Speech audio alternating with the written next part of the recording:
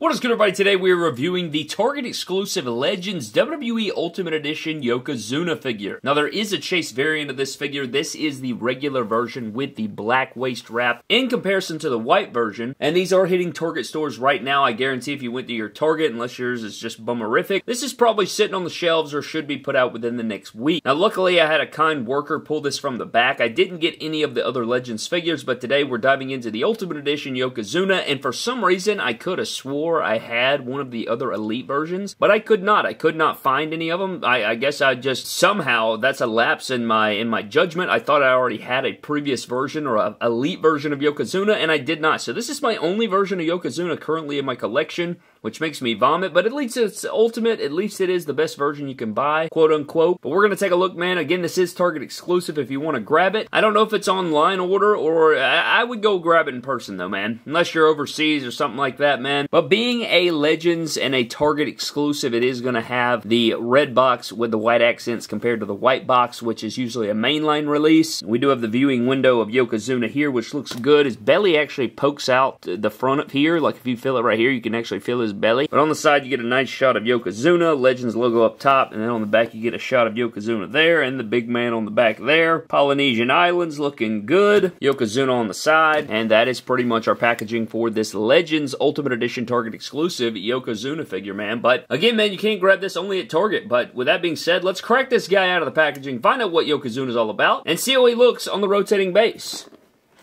So here is the big fella out of the packaging. I'm liking this figure a lot, and compared to other Yokozunas that I've had in the collection before, I do believe this could be the best one. I think that this could be that end-all, be-all Yokozuna figure in your collection. You know, depending on attire and different things like this, but I like the red gear. I like this a lot. I think it's a very nice figure so far. But we're going to dive into the weeds of it, and we're going to get into the figure's accessories and all those things, man. So with that being said, let's dive into Yokozuna's accessories, and then we'll dive into the Yokozuna figure itself. So for Yokozuna, I think you get a pretty good amount for an Ultimate Edition. I think it's at least on par with regular basic accessories for an Ultimate Edition figure. And the standout has to be this cloth goods robe that we get. And I do believe we've seen cloth good robes with our Yokozuna before. Maybe it was Elite 15 or something like that. I think we have seen a cloth good robe just like this, or at least similar. But it even has the belt in there, which I like, but it's very big. It fits the figure well. It's got the checkerboard pattern on there, which I like a lot. Very quality, very good stuff that I'll always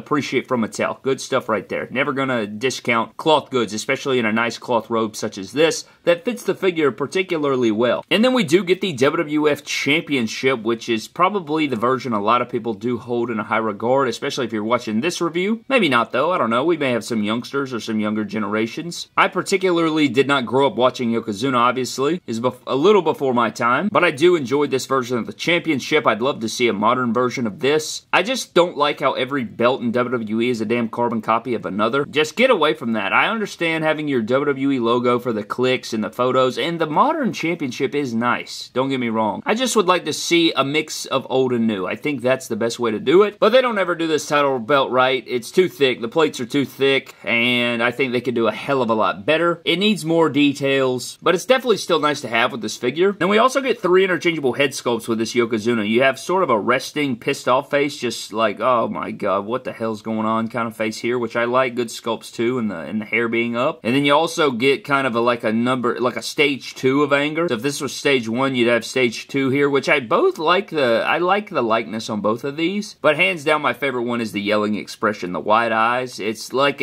just a progression, right? He's like, what the hell are you doing? Okay, put that back. And then it's just rage mode, which I like. I like all 3 of these. Good sculpts on all of these, good paint apps. I like all 3 of these Yokozuna head sculpts you get with the Ultimate Edition. And then we also get our bucket, which is very cool. It would have been cool if they could have sculpted or done something on the inside, but I guess they leave it all purpose. That way you can use it for a slew of different things if you want to. But the sculpt on this is nice, but we have seen this bucket before, and the rope is even nice here on the handle. But again, we have seen this. I'm pretty sure we've seen this exact bucket a couple of times in the Mattel line, but it is nice. It's got a good flexy material to it, very good, and I think it's historically accurate. Outside of that, we do get mic holding hands, which I believe are too small. I mean, these are the same damn hands that they give Finn Balor or Daniel Bryan or Akira Tozawa. You know what I mean? We need some big giant hands for bigger guys. Brock Lesnar's, Braun Strowman's, Yokozuna's. I know they do it for Andre, which is his own case, but it's still worth mentioning. They actually went back to the old Kawhi Leonard Ricochet style hands here. Handshaking style. I mean, so many different things you could do with these hands. Knife edge, chops, all these different things. And last but not least, you get these baby fisted hands to beat the hell out of people. So getting into the figure itself, at the top of the head sculpt, again, I like these head sculpts. I think they look really good for the most part. I don't have any issues with these whatsoever. And then we go down into the chesticles. This is essentially the exact same torso we saw in his Elite, but they do have these added butterfly joints here. And I wish they cut into that a little bit more so you could get the arm across the body a little bit more. But if for the most part, it's you know, it serves its purpose. I think it does get the job done. Now, one thing I will say is these tiny shoulders and these tiny arms don't do it for me, man. Look at that beefy arm back there, Brad. You think this is a beefy arm? Hell no. This is not beefy whatsoever. We need the medium-sized arm, and I can tell that this is supposed to be, this is like a newly sculpted arm. At least it looks like it. It doesn't have that bicep vein in there, which tells me this may be a new sculpted arm, but I don't like it. I don't like it. It needs to be bigger than that, man. We need that fatty arm, man. I think even the Otis arms would have worked better on Yokozuna. This is way too small, man. You don't get this damn big and have these bony arms, alright? It just doesn't happen. Ask your mom.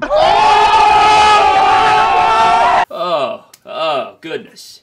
Alright. But he's got a nice belly going on here. He's got a nice belt going on. This is a sculpt we've seen before. Now, one thing I'm noticing is the upper torso does rotate nicely, but you're not really going to be able to rotate the full waist. So it really just has an upper diaphragm rotation instead of this lower part here. And then he does have the red tights going on. Huge badonka-donk on this man. I mean, good Lord in heaven. I mean, Jesus. But yeah, he does have a large bottom. Ask your mom. I don't know what's going on. But yeah, I mean, yeah, he's got, you know, the red tights going on down to the calves here, and then he does have the calf cut, which is nice to see, and then he does have these new added toes here with a good ankle pivot, which I like. But this Yokozuna figure is pretty fun, man. He even has drop down hips. Now, you're not going to get him to kick forward much more than that, which do you need him to, you know? Do you really need that? I don't think so, but he's got a really good double jointed knee, upper thigh cut. He has calf rotation. He has ankle pivot. He has toe pivot. I mean, dude, this guy feels really good in hand, but I feel like that's always the case. You'll have guys like Chad Gable, freaking legs are stiff as hell, can't pose him worth a shish, even though he does all these crazy maneuvers in the ring. And then you get Yokozuna, who can do a leg drop or something like that only. And then he can do these aerodynamic poses, which makes no damn sense. Which, I mean, I'm glad for it. It's just, I would like to see that across the entire line. But the butterfly joints are decent. I think they're pretty good. You know, getting a cross arm in there would have been nice. So, see, I'd like it to get a little bit more than that so you could actually tuck the arms in. It's not terrible, and when he has the robe on, it'll probably look more like he's crossing his arms,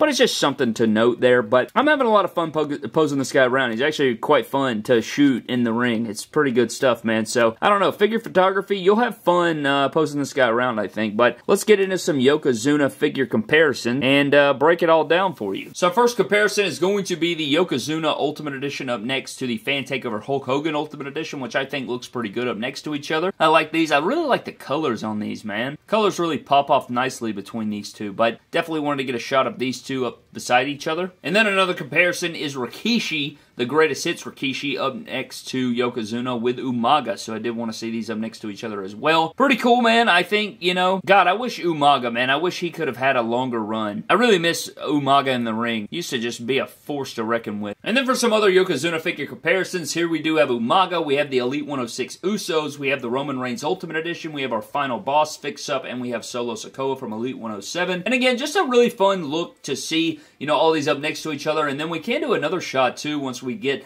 the Jamal and Rosie Legends figures from Series 23. And the Elite Legend Series 22 is actually hitting retail right now with this Yokozuna. It's part of a reset with, you know, everything going on at Target. And then at Walmart, you have your reset with all your Monday Night War stuff. So a lot of new WWE action figures hitting right now at the start of the summer. But it is fun to see Yokozuna in his ultimate form amongst the rest of our Samoan dynasty, if you will. But I think that pretty much wraps up our Yokozuna Ultimate Edition WWE Legends Target exclusive figure review. I really like this figure. I like it a lot more than I was expecting to, because I have owned a couple of his Elites before, and I swear to God, I thought I had one. And maybe I do, and it's just lost somewhere in the entire collection. You know, when you have this many figures around, sometimes you forget what you have, man. It's a real thing. I mean, it's ridiculous, to be honest with you, but maybe I do have one of those Elites. But this is, you know, if you're on the fence about a Yokozuna figure, this is the one to get. This is definitely the one to get. You get the championship, you get the robe, you get the interchangeable heads. It's everything you want out of a Yokozuna wrapped into one figure specifically, and I think that's what you want out of that, man. You know, I said this when we talked about some new figures coming out. Some of these characters that maybe you're not latched onto all the way, but you still want them in the collection, go after the Ultimate Edition versions, right? Like, you know, you don't need, if you don't want 20 different of this, say you have one guy you want to collect 20 of, or you want the most of and the most looks of because that's your guy or what have you. You know, the Dusty Rhodes or maybe some other characters, you just get the Ultimate Edition version and you can write off the rest. You don't need every Elite that comes out of Dusty. You don't need every Elite Yokozuna that comes out.